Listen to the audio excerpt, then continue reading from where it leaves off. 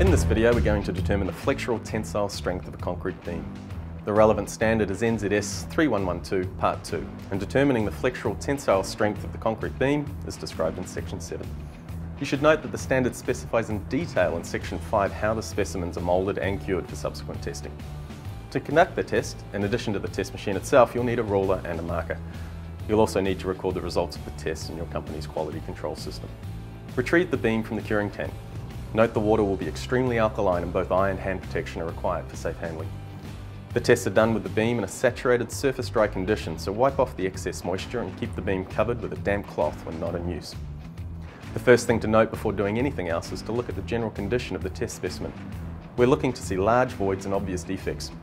A test performed on a grossly defective specimen will not be accurate. Mark the bottom of the lower face load bearings as a positioning aid. Ensure the correct health and safety procedures are followed and increase the load on the test specimen at a rate of 1 to 2 megapascals per minute. Note that this rate is about 1/10 of the rate used when doing a compression test, and this reflects that the tensile strength of concrete is around 1/10 of the compression strength. Note also that the position of the upper face load bearings with respect to the specimen are positioned over a span at least 3 times and not more than 4 times its depth.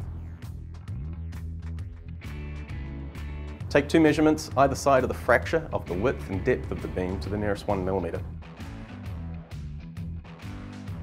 Determine the location of the fracture relative to the length of the beam.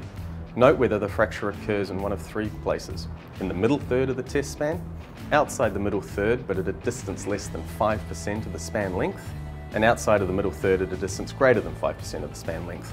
Where the failure occurs in the beam determines which, if any, formula is used to determine the flexural strength.